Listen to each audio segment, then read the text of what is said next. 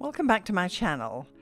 In this video I'm going to be talking with you about how I overpainted this massive painting from Ikea, a print from Ikea, a photograph from Ikea that we'd had in our lounge for a long time, and I just was a little tired of it, and I overpainted it with acrylic paints.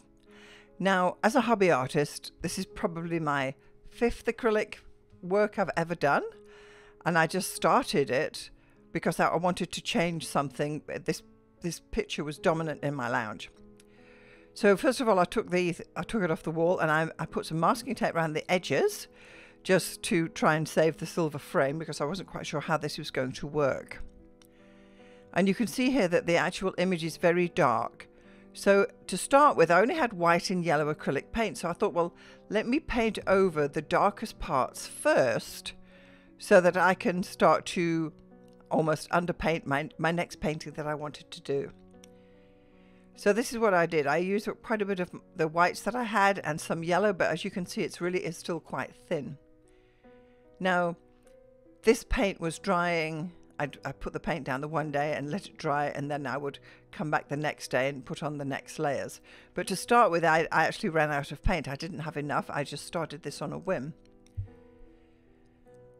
Finally, I went to the dollar store and bought some more acrylic paint in white, and I was able to put a deeper layer of white over this dark photograph so that I could bring it up, because I wasn't quite sure what I was going to paint with it to start with. And at the dollar store, I cleaned them out, and I bought all of these tiny little bottles. I think they're 50 milliliters of paint. It really isn't the best paint in the world, but I picked up their white, and I picked up a red as well. And here I'm showing you once more. I put on now, like, this is almost like the 3rd coat of white, trying to put down a base color for the painting I plan to do. And really, I didn't know what I was doing, but I just knew that I wanted to put some of my expression on this canvas and get rid of the black and white London bus. I mean, we'd had it for 7 years or something, and I'd kind of had enough.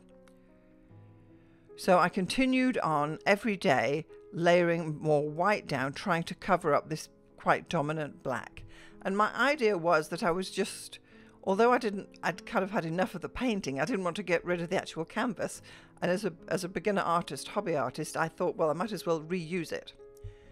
Now, as I continue to put layers of this paint on, and you can see then it eventually dries the next morning, it seemed to be printed on some kind of hard cardboard, and it slowly started to curl upwards.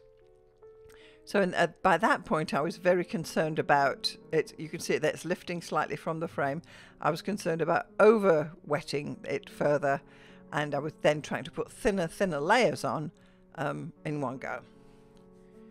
So then I started with this deeper red color, because I'd read somewhere that if you put red as an undercolor on a painting, underpainting, it gives depth to the painting. And what did I know? So I thought, well, let me put some sways of this red across my painting, and that's as far as the red paint went. So once more, I let this dry, and I just started it like diagonally across, because again, I didn't know where I was going, but I didn't have any more paint.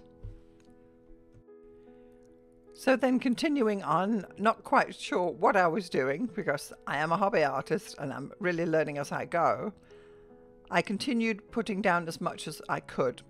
I finally went out and got some proper paint, and I put a full coat of red across the whole of the canvas, because I thought this is what they were saying on other YouTube videos, and where I'd read on art blogs and so on, that if you do have a deep red, it will give depth to your painting. So again, what did I know? So finally I got this red on here, and again that had to dry overnight. This is a long process.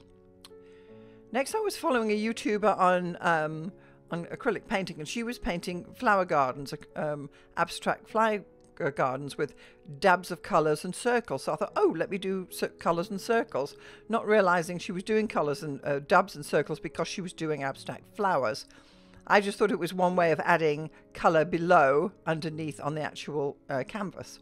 So I did quite a bit of dabbing and coloring, and by this stage I'd actually bought some more acrylic paints. So continuing on now, trying to sort of cover the red bottom layer that was on, I came along with an assortment of different colours that I had, yellows, blues, and some darker reds and greens. Started mixing some colours, because by this stage I had more acrylic paint, and I started adding more abstract circles and dots, because that's what she had done, and I thought, well, let me try it doing it this way. And I continued on, as you can see, and all of these colours had to dry overnight, and then I would pick up the blue the next morning, do the blue, then I'd pick up the yellow and do the yellow. So even though I'm actually covering quite a bit of the canvas, there is still quite a lot of that base red coming through, and in some places there's still little bits of the white coming through. And as the days went on, I mixed different colours of my limited palette, what I had, and I continued adding dots and blobs and circles, because I thought that's what I ought to do. Now, ultimately, we got to a point where I thought, well, this is quite a nice composition. I kind of liked the way the colours were working. It seemed to have a little bit more interest, but it was a little bit all over the place for me. And I took it off the table for a couple of days and just propped it up in my lounge to live with it. And I thought, well, I could probably live with this, but it really was distracting. There was nowhere really for your eye to settle. And that's what made me decide to continue on. So got the painting back on the table, mixed up some more colours, and continued adding more colours. Now I'm adding white on top and a little bit more yellows. I'm mixing in some peaches, and the paint is going on quite thick, so I was ending up with having raised areas and thicker areas, and which I kind of quite like, but I still wasn't really quite sure where I was going with this. But in the end, I had this multicoloured blobby painting.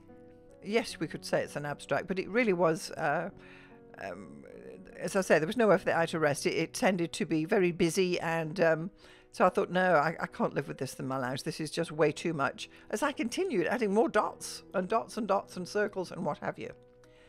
Because, as I said, as a hobby artist, I didn't really know where I was going. It then occurred to me that I could do perhaps a seascape, because I live near the coast, and that's where I thought, well, I'll do an abstract seascape, and that's where I started with next. So I've got this painting now in 3 horizontal areas. We've got the sky at the top, the sea is in the middle section, and then the beach is at the bottom. So I started bringing in different colours that were related to sky, sea, and beach. And again, over several days, I laid down more colours, laid down more blobs. In this point, I almost had a boat on the horizon, but that disappears eventually. But I was finally getting something that I felt I could live with, that could live on my lounge wall rather than a big painting. And at the same time, I had 2 12-inch squares, which I thought, hey, I could do other ones here too, and just make mini versions of the big one, which is what I did. So I started working on those too. And then you can see as over time, the big ship disappeared. I've added more waves, I think, more breakers. I added more depth to the actual beach.